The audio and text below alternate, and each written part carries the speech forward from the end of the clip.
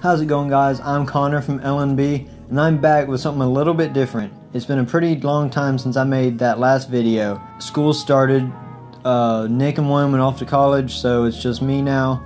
And I'm gonna start doing a little bit more different stuff instead of kind of just NBA news. I'm gonna be playing some NBA 2K18 once that comes out. But until that comes out, I'll be playing some NBA Live. I'll be playing some of the 5v5 online, like the Pro-Am kind of from 2K. I'll be doing collaborations with other YouTubers on 2K and probably on Live until 2K does come out. Whenever 2K comes out, I'll do a My Team little series, and I'll also do a My Career, and I'll even play some My Park, maybe some Pro-Am too, if y'all would want to see that. I've been playing this NBA Live. I've been playing like the demo that they came out with. It's free to download on PC, PS4, and Xbox One. It's pretty cool. You start off as a high schooler. You don't get to play any games, but you get an injury, and you have to play games in like the Drew League and the Jamal Crawford League, and it's pretty cool. Most people who play this and put it out on YouTube do either really good ball handlers and shooters or really good dunkers. That's not really my play style. I do straight big man and paint protector. You can see in pretty much all my videos what I'm going to do is I don't shoot and I don't do crazy dribble moves, but I lock down the paint. That's my job.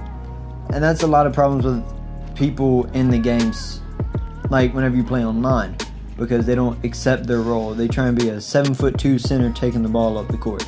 So some things that I do like about NBA Live is the My Career is really cool. Or not like the upgrade system that they use. You just get like attribute points for leveling up, and you can use that for specific types of upgrades. Like you can upgrade your dunk, you can upgrade your rebound, you can upgrade your interior defense, and you unlock like shoes, animations, and all that while upgrading your player. And you get to choose like your two main things, and you get to choose like a third thing that your player can be really good at. Like I chose, it was rebounding and blocks for my main two things, because I chose a lockdown defender.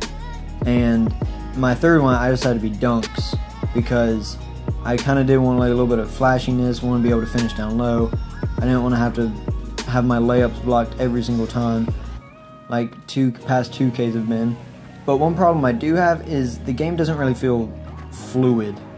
I've played every single 2K since like 2K8, and this one feels like it's a really old 2K, just gameplay wise. If it was better gameplay and the same kind of story and attribute upgrade, I would play Live and not even bother with 2K. But since 2K, just the gameplay feels more real, then I kind of have to play 2K instead of this. The graphics are really good. I do enjoy the graphics. I mean, they're not the same as 2K, but it's kind of hard to tell which ones are better. I really don't like some of the animations that are in the game. Like rebounding is kind of hard to do. I'll box somebody out and they'll kind of jump for it at the same time I do, and I'll be much taller and they'll kind of grab it under me. I'm kind of trying to figure out why that's happening. The block animations are really weird too. You have to like time it up to when they're about to jump, and it triggers an animation that allows you to block it pretty much every time if you get the timing right, which I don't like, because I'll be late to a 6-foot point guard shot. I'll be a little bit late and it'll be in midair, and my handle will go like right through it and it just won't let it block the shot. So that's one problem I do have. I don't know what the My Team will be like on NBA Live. I'm a huge My Team person for all the basketball games. I'll play more My Team than I'll play any other game mode combined. And I don't really play like a buying a whole bunch of packs and pack openings, spending a whole bunch of money. I do like a budget series pretty much. I see what I can do, how far I can go without spending any money. Like last year I spent $0 at all on the game and ended up prestiging 2 times in the online mode. But then after a while I would lose like 5 games in a row after winning them, and they would quit and it'd give me the loss, so I just couldn't play 2K anymore.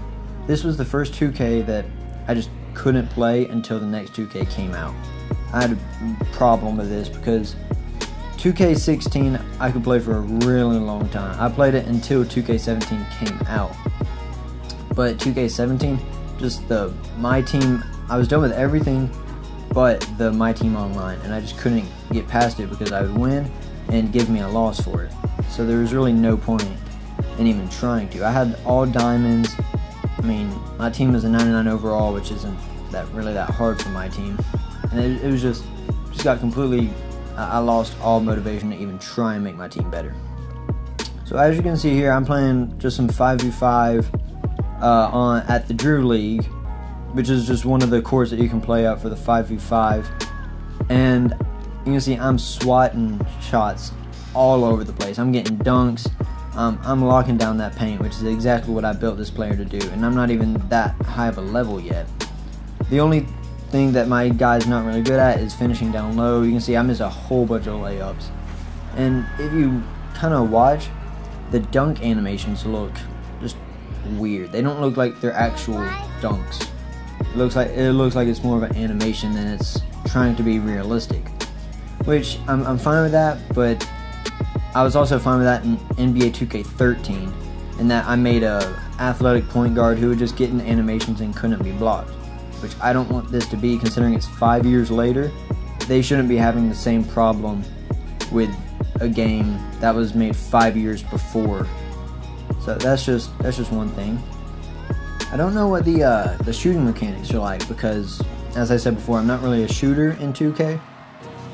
I play all of my offense, whether it be play now or my team, through a pick and roll.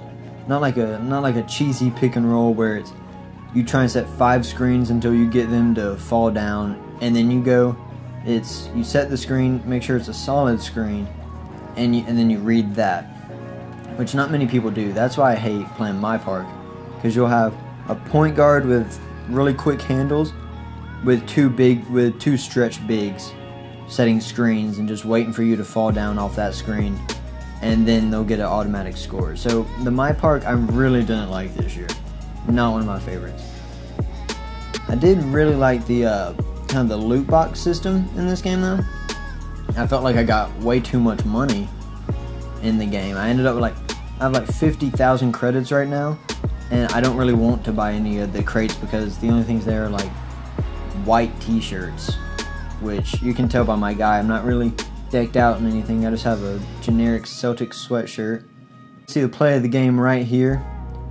That's it for this video. I'll be definitely getting some more of this out there. Hopefully some live commentary soon instead of just me voicing over. But that'll be it for now. See ya.